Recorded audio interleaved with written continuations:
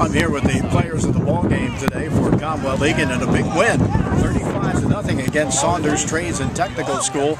And Sidney Obama was one of those guys who had himself a big ball game. Sidney, you guys came out. It seemed like you were certainly well prepared for this ball club. You played extremely well on the offense and defense in that first half. Yeah, well, we knew what we had to do, so game planned all week and executed the game plan.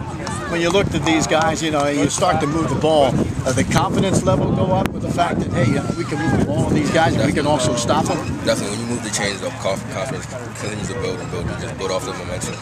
What do you think about the team now that here you are coming into, this will be the tougher part of your schedule coming in the next 4 games, but you guys are 3-1, and I think really the confidence level is there, and the way you look today, I mean, you had 5 different guys who scored touchdowns, and you played great defense to where you didn't allow them to get inside the red zone until that late in the ball game, and you stopped them there. So you got to feel good about this ball club the way they're going at this point. Yeah, we definitely do. The 5 touchdowns definitely a testament to the line.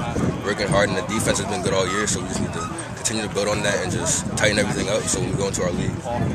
All right, very good. And we are, of course, brought to you by Aria Health, and we always give them a T-shirt here. Aria Health, who gives them a T-shirt, and also is our sponsor here for the post-game shows. Sidney Obama, one of our players of the ball game. Congratulations on a great ball game.